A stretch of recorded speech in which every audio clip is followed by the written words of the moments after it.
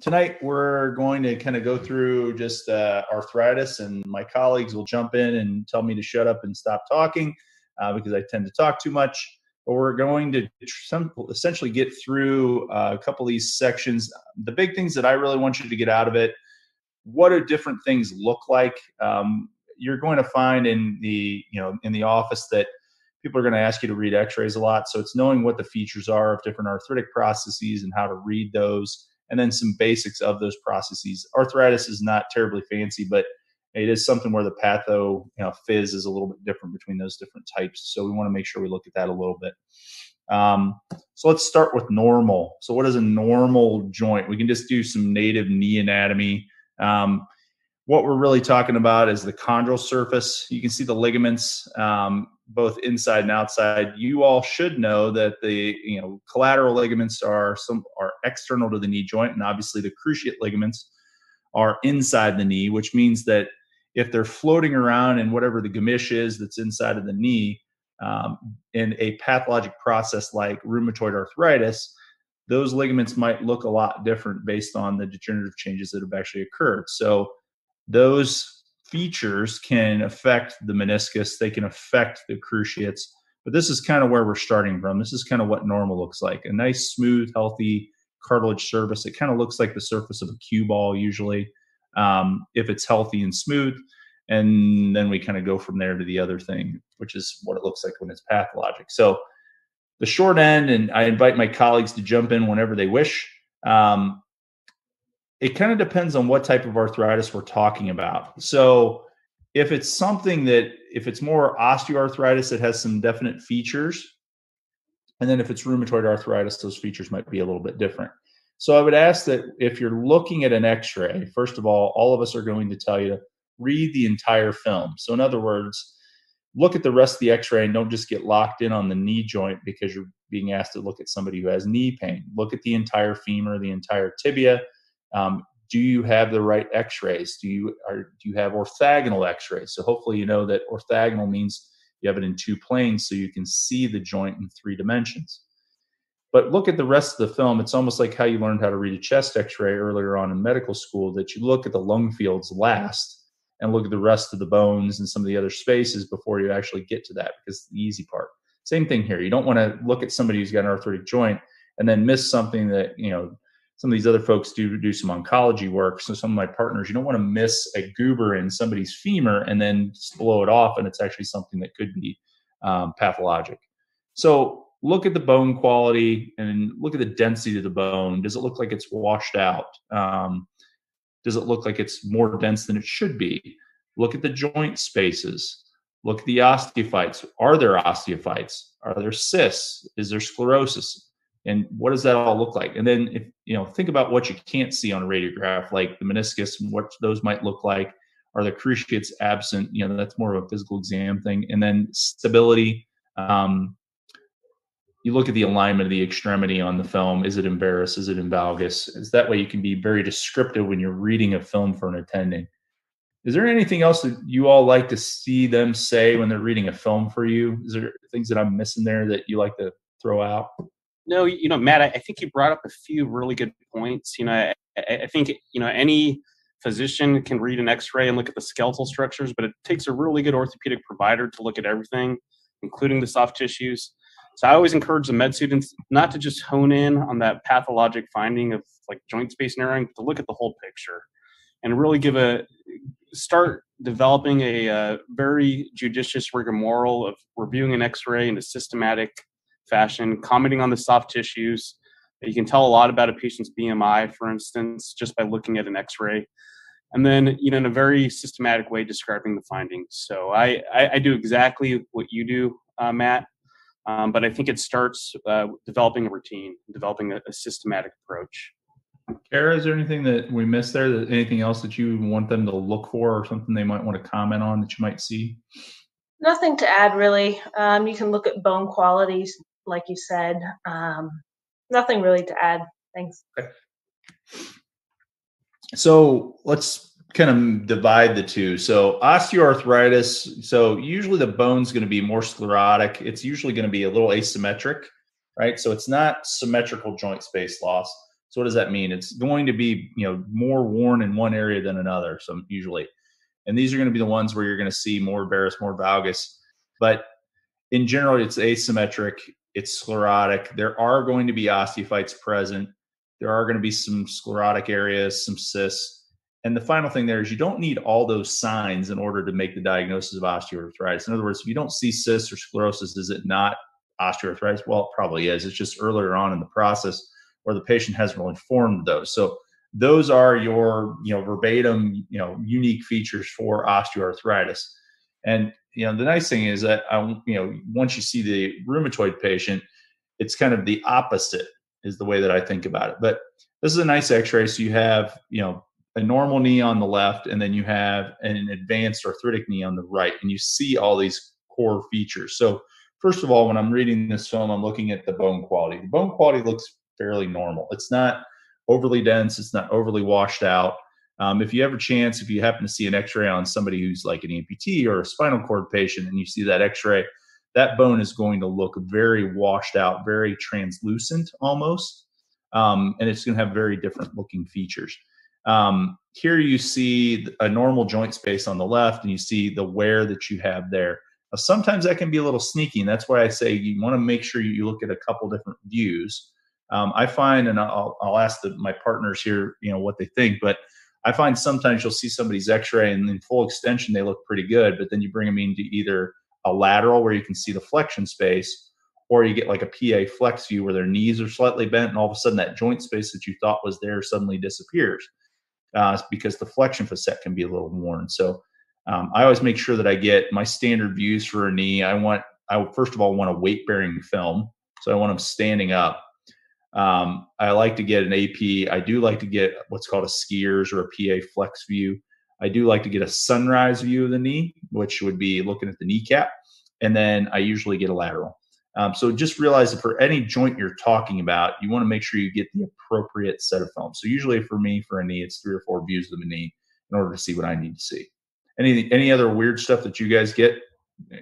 Leg length films? Anybody big on leg length films on everybody? I do full length hip to ankle films, but arguably that's not necessary. But Matt, I definitely do exactly what you do. I think weight bearing views are crucial. And then I do a flex PA view just to unmask some of that posterior femoral wear. But I learned pretty early in practice, like the difference in joint space narrowing in some patients with and without weight bearing is pretty marked. So yeah. I think weight bearing views really helps you quantify in an accurate way just the amount of joint space narrowing.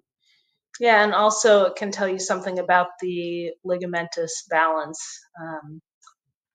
And when you look at these features, I find that one thing to practice that can really help you is not just looking at the x-ray, but then when you go and operate on these patients, try to correlate what you're seeing in the OR with what you're seeing on the x-ray. You'll notice, and then start to notice things like the fact that the lateral tibial plateau is actually convex instead of concave, like the medial tibial plateau in patients without arthritis, versus when you have arthritis, then they're both concave. Things like that. What does that osteophyte on the right, what does that actually look like when you open up the patient and they're looking inside? So you can start to correlate the findings on x-rays with the amount of wear that you're seeing grossly in the patient, and get a sense of the range of what you're looking at. And usually the best thing to do when you all are reading films for us is read them to the point of boredom for the attending so that we can throw you the softball, which is, well, what do you think is going on? And you can say, well, it's an osteoarthritic knee. So, if you read it to the point of boredom, you're essentially showing us what you're looking at. The other thing to comment on is obviously the alignment, varus, valgus. And Kara brought up an interesting point that, the alignment can, affect some of the things in the operating room. So we get really hung up on how narrow the medial side of that joint is. Well, it's opened up on the lateral side because as they bear weight, it kind of stretches everything out on the lateral side, which as that gets to be more and more, that could mean I might look for the patient when they walk to have a thrust. And that means that I can actually see that tibia shuck outwardly as they hit the ground with their heel, which means that knee's a little more unstable, which means it may be a little bit more difficult to deal with in the operating room. So those are just little things to look for when you're examining people. and Matt, we have one question from the audience, a very, very astute one. So why is a sunrise view necessary, and what do we glean from that view in particular? So I think a lot of times you'll have patients that'll have, an AP and lateral view, and we'll have, next to nothing going on. And you'll have some of your younger patients. I see a lot of women with a lot of anterior knee pain. And it's the best way for me to get, again, an orthogonal view of that particular joint, in this point, the patellofemoral joint. So I can actually look at that lateral facet, because that's usually where they're going to have more wear. So you want to look at the same features. Do I have fights there? Do I have joint space narrowing? Do I have sclerosis? Again, I'm trying to document, is there damage just to the patellofemoral joint? So it's a better way for me to look at that space. Sometimes also it does affect the treatment as well. So if someone has largely patellofemoral arthritis, we may get to this, but I'm not I think physical therapy before surgery can be very helpful in terms of strengthening. I don't know that I don't think it's very reliable in terms of relieving symptoms, with the exception of patients with patellofemoral predominant arthritis. And those patients, for example, I'm more likely to try them on physical therapy to treat their symptoms before other interventions. Yeah, I'm a little more conservative with my patellofemoral folks for a while, because I think, the outcomes with what I do for a living with knee replacements and hip replacements. So with knee replacements for PF arthritis, the outcomes are good, but they're not great. And I think some of that is, just based on the mechanics of the kneecap, but that's way beyond this. But yes, I think that you want to look at that, because as Dr. Cipriano said, I mean, you want to probably max those people out with non-op treatment before you start fussing with them in the operating room. Causes of OA, pretty straightforward. It's usually a wear and tear phenomenon. Now, wear and tear can be secondary to a lot of different things. It can be secondary to trauma. It can be infections. It can be avascular necrosis. So that's something completely different. Or it could be something that falls in the developmental category, like Perthes or hip dysplasia or a slip capitofemoral epiphysis, so a SCFE that a kid would have. Because all those things are going to affect the joint, the development of that joint, which then is going to have some downstream wear that if it's not treated. So our pediatric colleagues try to keep people away from me by intervening early on them to get the hips back in and deal with any kind of, I'm thinking specifically in the knee about Blount's disease, trying to get those kids taken care of so that they don't have an arthritic joint and very early on in life. But it's a wear and tear problem. It's essentially just wearing out the tread on your tires. So what about the rheumatoid joint? So remember, we kind of had these features with an osteoarthritic knee. So I want you to kind of be able to put those two in, contrast. So the bone itself usually looks a little more osteopenic. So when you say osteopenia, what are you really saying? It's a little more translucent. It's less dense. So on the x-ray, it's going to look a little bit different to you. Maybe not at first, but as you look at more and more x-rays, it's going to jump out at you a little bit. And it's symmetrical joint space loss. So if you look at this x-ray that's on the right side of the screen, it literally looks like the cartilage just melted and essentially the two bones just came in contact equally. So it's symmetrical bones joint space loss, as opposed to osteoarthritis, which was asymmetric. You don't see a lot of osteophytes, although there's a couple there, but you usually don't see a lot of osteophytes. You don't see a lot of cysts, and you don't see a lot of sclerosis, okay? So it's a little bit different. If you see osteophytes, does it mean they don't have RA? Well, no, not really. I think some of these other features jump out at me a little bit more. If there's a little more osteopenia, it's a little more symmetric, I start wondering, and the reason why that makes all of us interested is if the patient doesn't have a rheumatologic diagnosis and you see those features, you might indeed want to have them worked up by rheumatology to see if they actually have something.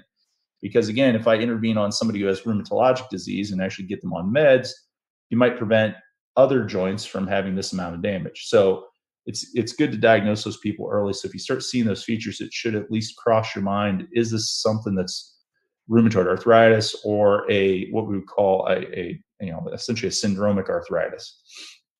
Matt, a couple things to add with that. The osteopenia is a great feature to be able to pick up for the diagnosis related to rheumatoid arthritis, but also for how you're going to handle the bone during surgery. I find that one of the features that you can look for, if you go back a slide, I think I can do that. That what you're seeing the trabeculi actually more clearly because you have demineralization. So what you're looking at is the scaffolding there. So I find that helpful as opposed to, for example, on the tumor side of things, looking at a ground glass lesion like fibrous dysplasia. It's a very different look where you're not seeing that scaffolding. It's the absence of the scaffolding. And the other thing is that the X-ray features of rheumatoid arthritis may not be very pronounced. Someone can be quite symptomatic and have a bad problem, but it may not look very dramatic on X-ray at all. And then when you get to the operating room, you can really see that their problem was a lot of soft tissue inflammation, which is more the nature of that disease process. So again, just something to keep in mind, like looking for those features, but if you don't see them, don't necessarily write off that patient. Just understand that their pathology is very different. It's based in the soft tissues more, and you may not see that on X-ray. Okay. So what's the pathoanatomy? So remember, this is from the synovium itself, right? So there's pannus formation that actually causes the degeneration to occur kind of at the edges. So it's usually bilateral, so there's symmetry to it, right? And it's periarticular soft tissue swelling. So it's not just the joint surface itself, it's the tissues around the joint. There's usually uniform joint space loss because there's this kind of erosive phenomenon that's occurring based on the patient's immunologic problem. Marginal erosion you can see in the actual diagram to the right at the bottom, because what's actually happening is as that chronic inflammatory issue occurs, this is where some of the deformity that we used to see. So in all honesty, you all probably have, and this is going to make me sound really old, but some of the really horrible deformities that we used to see with rheumatologic disease, we don't see as much of anymore. So the next generation of physicians won't see it very much at all, unless it's somebody who literally didn't get treatment at all, because some of the meds are really good these days. But these erosive phenomena would cause some damage to the soft tissue structure, some of the ligaments and tendons and things around the joint, in addition to the joint itself, and cause some massive deformities. We don't see as much of that anymore, which is a good thing. But you see that, you do see some just juxta-articular osteoporosis, which again is getting at the bone quality, and then again, the subsequent deformity that can occur. Like Dr. Cipriano said, again, you may not see somebody with these horrible, changes and some of these horrible, I'm showing you kind of bad x-rays, but you may not actually see those bad x-rays as much. So you may have somebody with somewhat mild appearance and have a lot of symptoms because, again, there's a soft tissue issue with a lot of inflammation associated in and around those joints. So the other thing to ask patients when you're in the room is, do you have any other joints that you have pain with? You're here to see somebody about your knee or your hip, but how about your small joints in your hands, your feet, your ankles? Where is it? The other thing is family history, right? Do they have first degree relatives in there that have been diagnosed with rheumatoid arthritis? It's a simple question to ask, and they may give you the answer right there. So just things to kind of think about. Anything else that I'm missing there? I'm kind of throwing in some history things. Yeah, Matt, I think you brought up one of the most important points. I think as orthopedists, we get into this notion of, seeing an x-ray, treating it immediately with surgery, high-fiving your patient on the way out. But, it's important to not skip the basics. And the history for rheumatoid arthritis, I think, is paramount. Asking about polyarthralgia, asking about a family history, asking about multiple warm, hot joints. Those are things that can really help point the surgeon in the right direction, especially when there are radiographic features of overlapping osteoarthritis. So I think that's a great point, and I think that's something that, as we advance in our training as orthopedic surgeons, we sometimes skimp on the history. But for rheumatoid, I think it's an important aspect of their workup. So we're talking about a TNF alpha pathway, and I don't want to bore everyone with the pathoanatomy, but it's a synovial-driven disease. You do get kind of all the downstream from the overaction of this particular molecule, and that's why a lot of the meds that have come out are, you have TNF alpha inhibitors. There's some newer ones that are actually probably a little bit better because they target the pathway a little bit better. But when you're talking about most of the meds, you're talking about going after TNF alpha. So, but this is kind of your primary agent of evil, so to speak, when it comes to rheumatoid arthritis.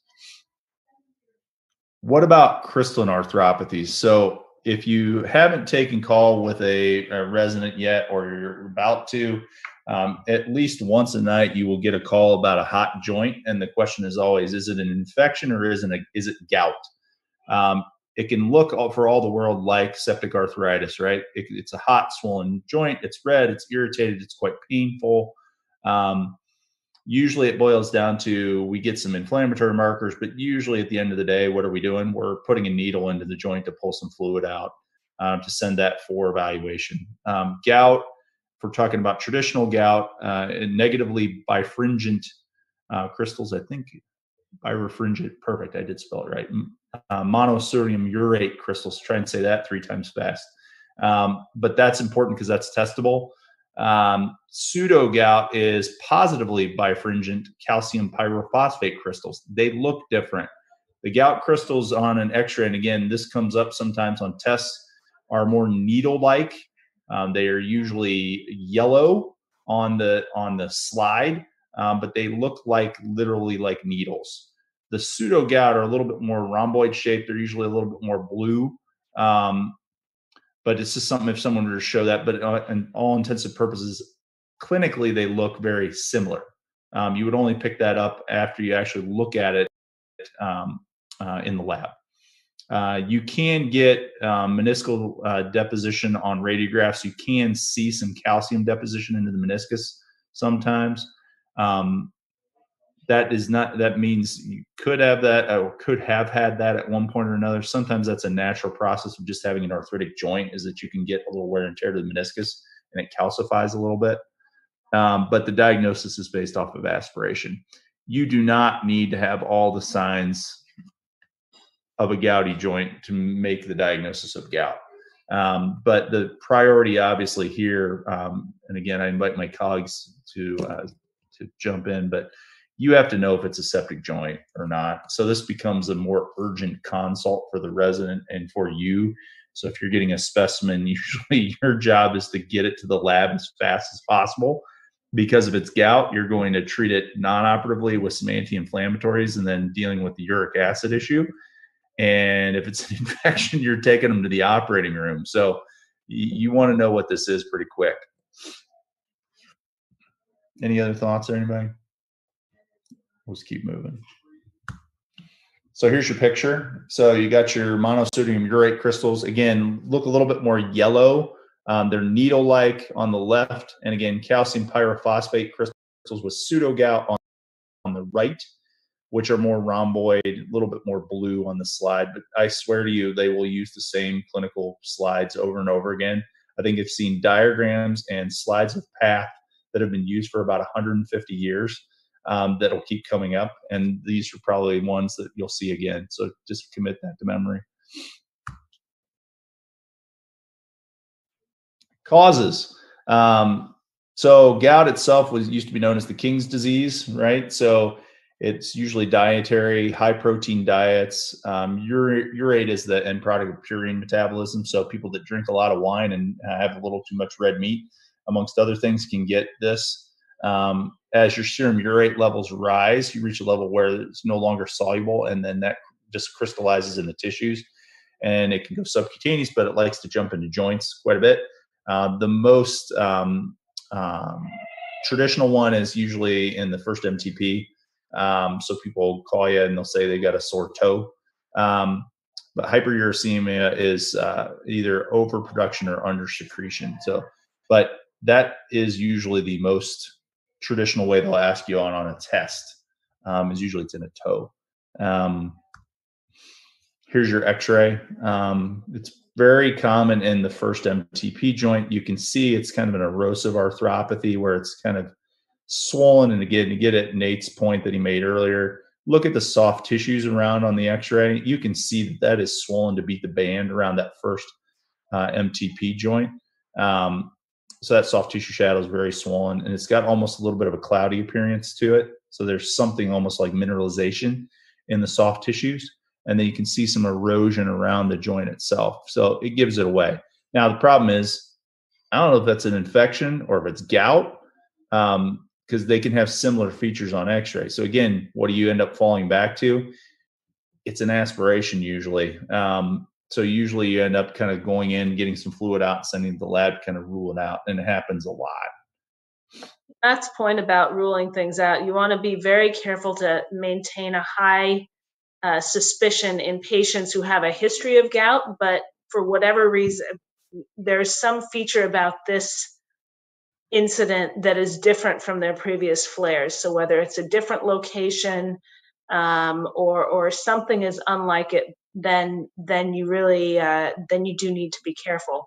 A lot of patients who've had gout, they understand what their gout flare feels like, and if they can tell you reliably that it always happens like this, and I take this and it gets better, then you are probably going to be less inclined to tap it. But otherwise, especially anyone with a monoarticular process going on that is different from their previous gout experiences, you have to be very careful. The realist in me would tell you that you're probably better off aspirating the joint if you're at all concerned, for two reasons. Number one, it gets the diagnosis quicker, but number two, it allows you, and this is selfish, it allows you to go to bed, because otherwise you're rechecking that patient. Is the exam worse? Is there something else going on? You're better off just getting the definitive diagnosis quickly, because then you can put things to action, so to speak. Usually hemming and hawing buys you nothing but anxiety and making you lose sleep. So you're better off just kind of treating this. So what's the pathology? Well, we talked about it. You have hyperuricemia. You then have the precipitation of those crystals into the joint. And then essentially you kick off this inflammatory cascade, which I've long since forgot, but essentially you get some lysosomal enzymes start to beat up the joint. So what do we try and do? You try and treat the underlying pathology, which is you try and get the urate levels down, which a lot of the medications that we prescribe people are designed to actually, take your uric acid level and drop it down. Now, acutely, what do we do for these people? You get the inflammation to calm down. You'll notice that you're seeing the same sort of pathways that you see with a rheumatologic disease. You're seeing these inflammatory factors like IL-1, TNF-alpha, IL-6, IL-8. Essentially, your immune system's kicking up its inflammation. So what do you give people? You give them anti-inflammatories, and instead of antibiotics, right? So if we can get somebody to get some anti-inflammatories, and once you get those started, typically the acute symptoms will calm down. But then you need to deal with the underlying pathology, which is the second step, which is get the uric acid level down, which is usually not something we're doing. It's something we're usually asking our medicine colleagues to take care of. Okay. History taking. So here's patient with right knee pain, 58-year-old guy, comes in with left knee pain, got some swelling, effusions. What is an effusion? So I just always like to, because we throw around terms. Effusion means palpable fluid in the joint. So how do we figure that out? Well, sometimes you put their knee all the way, at least with the knee, you pull it all the way out straight if they can straighten it out. And then you'll kind of collect the fluid. This is kind of the way I think about it. You want to feel is that, kneecap bouncing around in there because it feels like it's floating in a water balloon. Sometimes it can be slight, like mine does right now from moving boxes in my house. There's a little bit of fluid in my knee, which is not good. Is there bowing? Is there deformity? Look at people, watch them walk. Make them, if they can get up and walk for you, watch them walk, whatever their complaint is. See if there's a deformity. Is there instability? Now, if you ask a patient, is your knee unstable? My definition of unstable and the patient's definition of unstable are two different things. If I ask the patient if they're unstable, they may mean that they feel like it goes out from underneath them. It gives out on them. And it could be specifically when they're climbing stairs. So you might want to ask them, when does that happen? What are you doing when that occurs? My definition of stability is really thinking about ligaments. So you want to be careful when you say they feel like their knee's unstable. Well, what do you mean by that? So when you clarify those sorts of things, that's part of the history taking. Stiffness. Does it bend? What's your range of motion? So make sure when you're talking to people that you use terms that they actually understand. If you talk to them about stiffness or feeling like it's going to give out, or specific activities that they're having trouble with, that's probably going to be a little better. Even with deformity, as I'll ask them if they've always had bowed legs. That makes a difference for me, for some of the stuff that I do. Those sorts of things can be helpful when you're starting to plan other, aspects of care. The point about instability is really important. I mean, a lot of patients, when they say that the leg buckles and gives out, it can lead you down a totally different treatment path, because to me that signals quad weakness. That's the number one cause in my mind of the leg giving out. So I'm going to send them for physical therapy if their major complaint is instability from the leg buckling. Whereas if it's instability in the way that we think of it, it's a different matter. All right. I'm getting prompted to move my pace along. The boss lady's telling me I got to move. So history, where it is, what do you want to know? So again, get in and out of the room. Don't take forever. My patients, I got a lot of older folks. They love to talk to me, but you got to get it's like, it's an old TV show. It's called Dragnet. It's just the facts. Like, tell me where it is, how often it happens, where it's the intensity of the pain. What have you tried? So ask them about injections, ask them about medications. If sometimes the one that always trips you all up is you will say, do you take any, anti-inflammatories? Well, yeah, I tried ibuprofen and it didn't work. Well, how often did you take it and how many did you take? Because if you took 2 of them one time and it didn't work, that doesn't necessarily mean that it's not going to work. So just make sure you kind of check the frequency and the amount that they're taking. Physical exam. So for me, first thing is be gentle. Number one, if you were examining somebody who recently had their hip replaced, now is not the time to check their range of motion. I have had a medical student dislocate a hip in clinic. You just want to be careful that you're not that person. Always examine the hip when you're asked to look at someone's knee. Sometimes my knee arthritis patients will present with knee pain, and you get an x-ray and their knee looks completely normal. And then you go in and you just have to internally and externally rotate their hip when they're in the seated position. And you may find that generates the symptoms. And you may suddenly be getting a hip x-ray. You look really smart as the student when you come out and say, they're here for a left knee issue, but their left hip's pretty stiff and we probably need a film. You'll look like a stud. So that's where you want to go. So just remember, hip disorders can present as ipsilateral knee pain. Have them walk, look at their gait. Is it antalgic, which just means painful? Do they have a thrust? Again, does that tibia look like it's shifting outwardly or inwardly as they bear weight? So it implies more stability. Are they using anything to walk with? What are they using to walk with? Is it something they use all the time, or is it just because they're in the office with you? Do you have swelling? Do you have effusions? We talked about that. Check active and passive range of motion. One of the big ones is I like you guys to know the difference between a flexion contracture and extensor lag. Those are 2 important terms. A flexion contracture means both actively and passively, I cannot straighten my joint.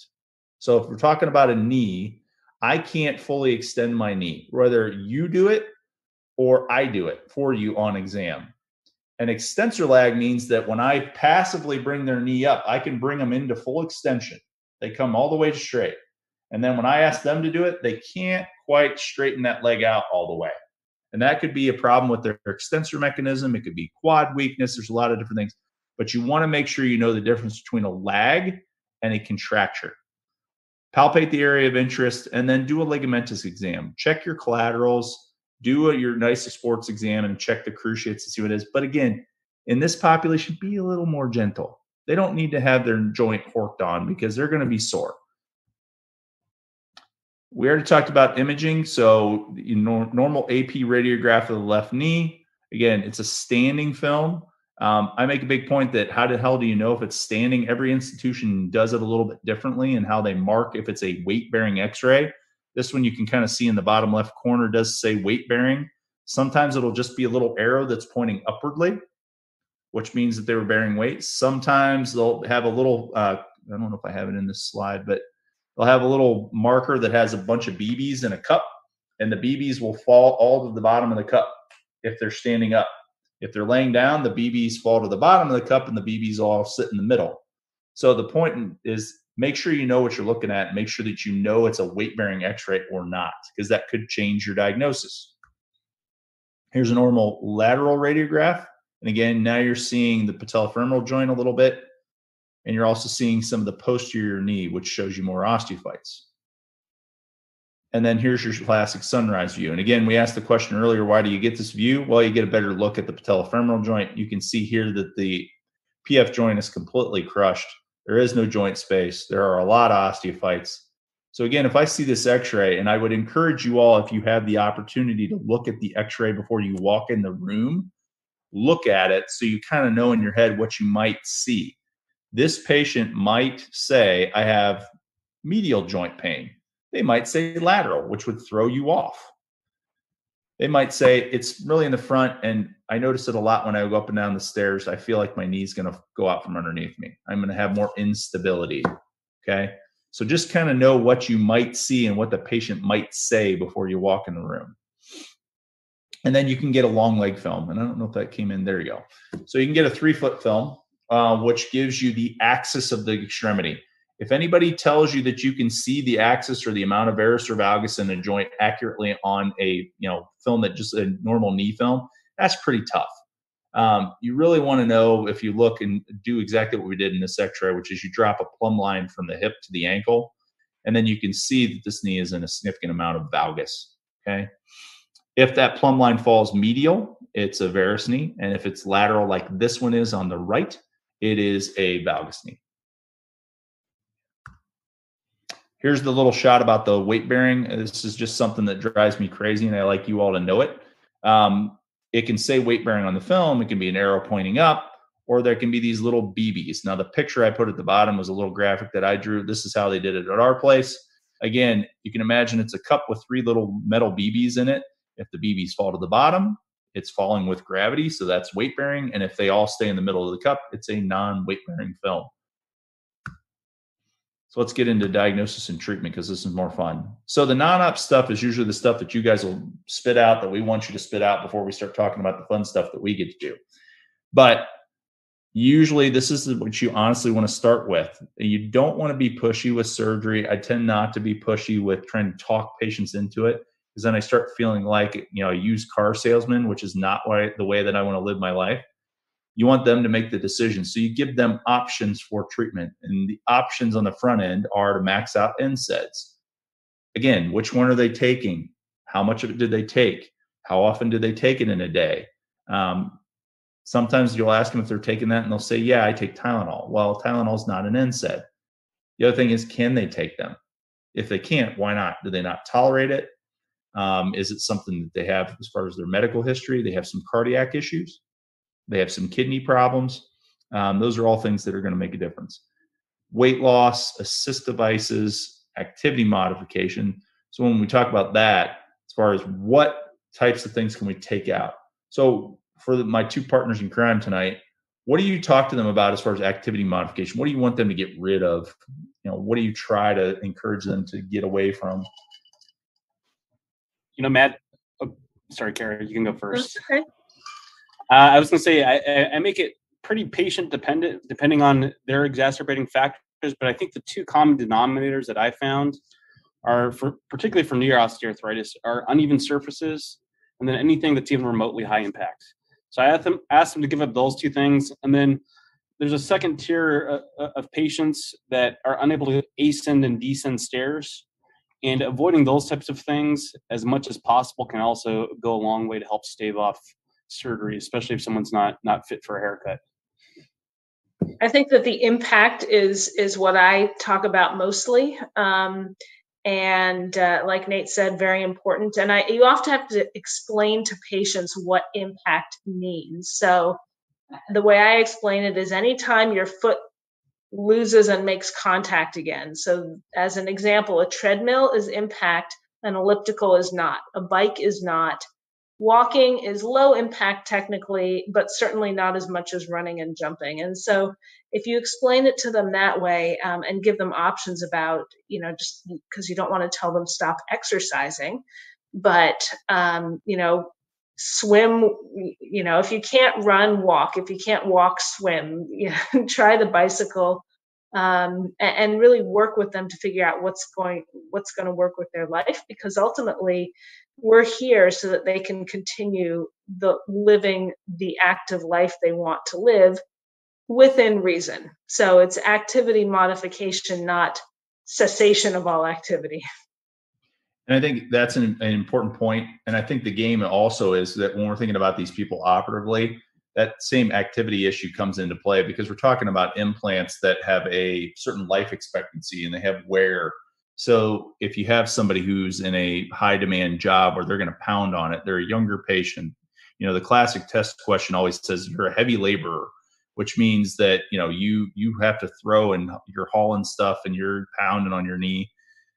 That's not going to be a really great situation on a great patient to do a knee replacement or a hip replacement, because it's not going to last that long. It's not going to have the same track record for survival in that versus somebody who works a desk job. So those types of activity modifications also come into play when you're talking about surgery and the person's employment.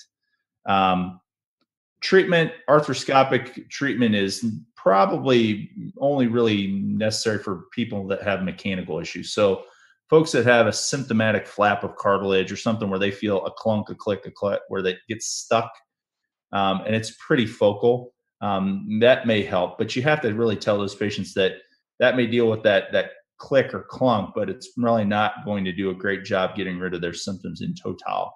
Osteotomies. So it's kind of a forgotten art to a certain extent, changing the axis of the extremity. So you just saw a 3-foot film. If you think you could, about trying to shift the axis of that extremity so they bear more weight in this picture in the medial portion of the joint where it's not as beat up, that could be helpful, because you're using their joint. You haven't replaced anything. You're essentially just shifting this axis to a healthier portion of the joint. That's always a treatment option. You could fuse it, so you get rid of the joint. So you remove the joint and allow the two bones to grow together. And if there's no friction and no movement, there's no pain. You can consider what I do, which is partial and full arthroplasty. So full and total knees, total hips, or partial knees. And those can be helpful.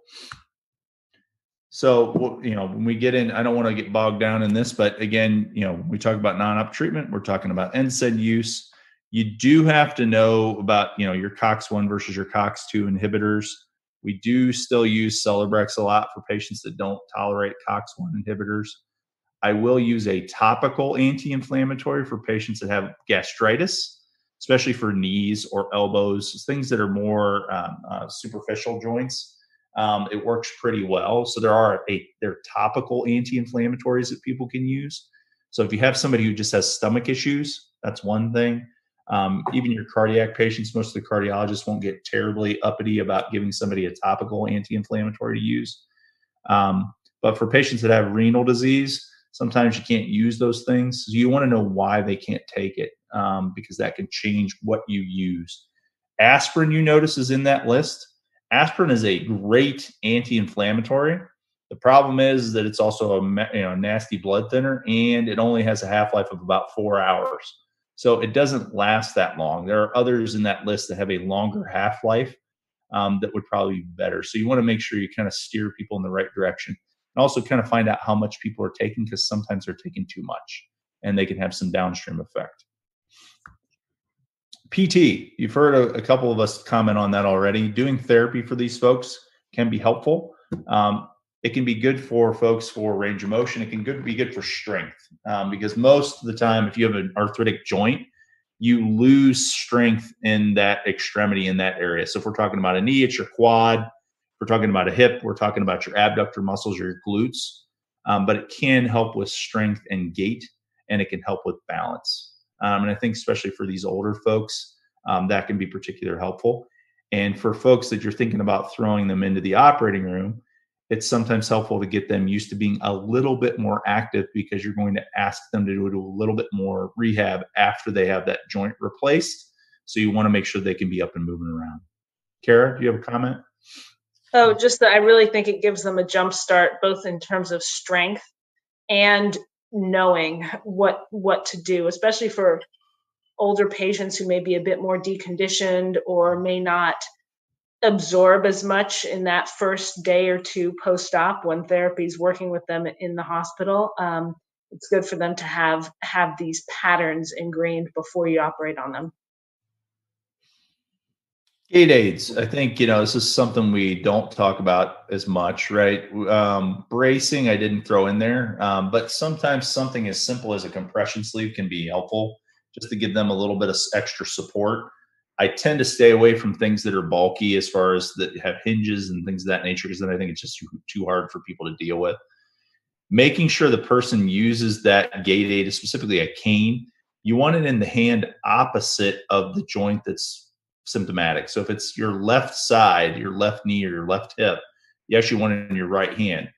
The real problem is when it's right-sided, because most of the population, I think it's 85-15. It's only 15% of the population is left-handed. So if it's a right-sided issue, most people want to still put the thing in their right hand because it's their dominant hand. So you need to make sure you instruct them that they're using it in the appropriate hand. So you usually want it opposite. And you want to know what they're using and how much they use it. Arthroscopic treatment, again, not a huge amount of value there for somebody who's an arthritic joint. It's probably only really indicated in the patient if they're having mechanical symptoms. So if you have a patient that's a little bit older, they have some arthritic signs on x-ray, but their symptoms are different. They'll say, I know I have that, but now I'm noticing that I've had trouble where my knee's locked, or it catches, or I can't fully extend it, and then I kind of move it around and then it gets better. They may have a loose body or something else in there. Again, for that particular targeted issue, that scope might help quite a bit for that locking and catching, but it's probably not going to help them a lot with their overall pain. And you need to make sure they understand the difference between those two sets of symptoms. But that's what you'll see sometimes for folks. Fusion. So what are we doing? We're essentially roughing up the bone. So getting the cartilage on the ends of the bone and removing it so that you have essentially rough bone where you have bleeding bony surfaces. Bone is going to just try and heal to bone. So again, if you put those two surfaces in contact and oppose them, and just like any fracture talk you've ever heard, if you put some compression across that surface and you stabilize it, what happens? Well, it grows together. It will ease pain because there is, again, no movement in that joint.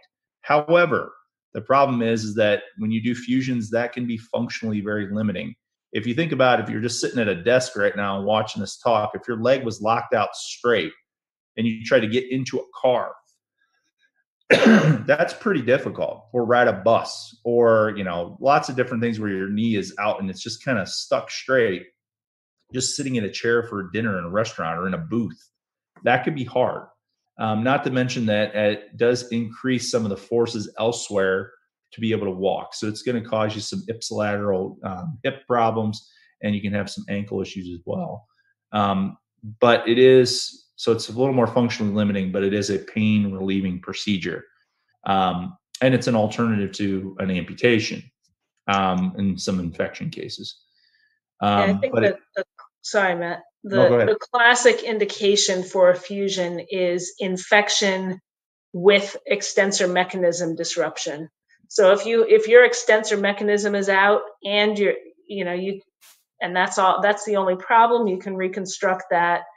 But if you're infected as well and don't want to put a lot of graft and so on, and the chances of that working go down quite a bit. So in that case, a fusion is often considered.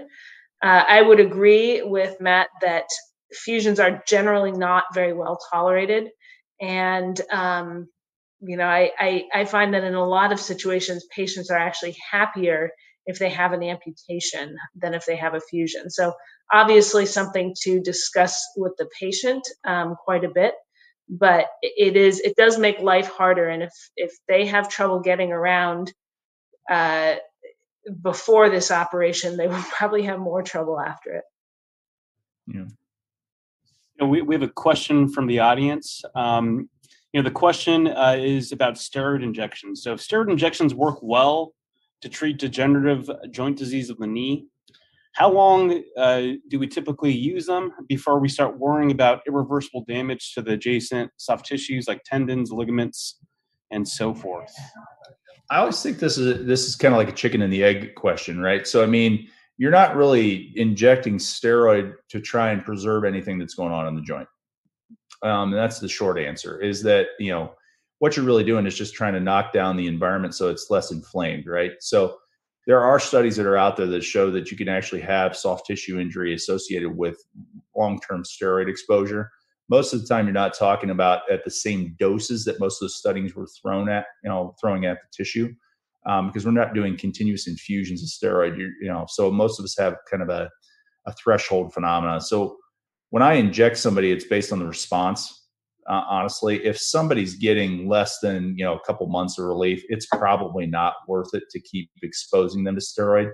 Steroid is not benign. It's better than throwing oral steroids at someone where they're going to see that stuff systemically because it's more targeted. But we know that your body still sees some of that, right? Your diabetic patients do have a spike in their blood sugar. You do need to tell your diabetic patients that they could have that trouble. You probably shouldn't inject two joints. I don't know how everybody else feels. I get really leery of injecting more than one joint on a diabetic patient in any one sitting. I like to give them a little time between the shots, because you do see that spike in their blood sugar. But I think, yes, if you were chronically doing it, every week and injecting somebody's knee, which would be a little silly, yes, you could see some of those phenomena, but not if I'm doing it every 3, 4, 5 months. But again, it's a chicken and the egg argument. That cartilage and that soft tissue environment is already damaged by the process that's there, the arthritic process. The steroid is there just to knock down the symptoms for a period of time for somebody who maybe doesn't want to have surgery. We talked about osteotomy. These are just two pictures. You see the top right is what's called a high tibial osteotomy. What you're really doing is kicking the tibia into a more valgus position. Why would you do that? Is to get the weight-bearing axis again to fall into the lateral compartment, which is going to help essentially offload an arthritic medial side. Now, that's important that you need to know that the lateral side is actually okay. You can't do an osteotomy if the lateral side is also arthritic. So if you're offloading it to an arthritic portion of that same joint, it doesn't really help the patient. But you can see what you're really doing is putting a wedge, like a shim that you would put in a door, essentially crack open that joint. So what's the downside? Well, you can have some other problems where you can have fracture, you can have implant failure. You have to keep them off of it for a period of time. The one that you see in the bottom is a distal femoral osteotomy. Essentially, what it's doing is kicking them into a more varus position to offload the lateral side of the joint in a more valgus issue. So it'd be a varus-producing distal femoral osteotomy to offload the lateral knee. But you can do this for a younger patient who's more active that you don't want to do an arthroplasty for. But it's often a stepping stone surgery, right? It's our way of buying, 6, 7, 8 years of time where they don't have an arthroplasty, hopefully getting somebody into their 50s so that you could then think about a joint. Okay. You can talk about doing arthroplasty procedures, and, again, it's selecting, is it uni versus total? So when we talk about uni, we're talking about doing one portion of the joint. You want to be careful that when you say that in clinic that you're talking about, you want to say a medial or lateral unicompartmental. You also have to remember that there are, some folks out there still doing patellofemoral replacements, so they can have what's called a PFJ, or a patellofemoral joint replacement, where we're only replacing the patellofemoral joint. So we want to basically select the procedure based on where is their pain, where is the damage, and what are the patient's expectations for activity, and what are they bringing to the table? What's their health? What's their BMI? What's their range of motion? Are they a diabetic? All these things are going to have some impact on the decision. What's the underlying pathologic process? I'm not going to do a uni for a patient that has rheumatoid arthritis. That's a huge no-no. because you know that that pathology affects that entire joint.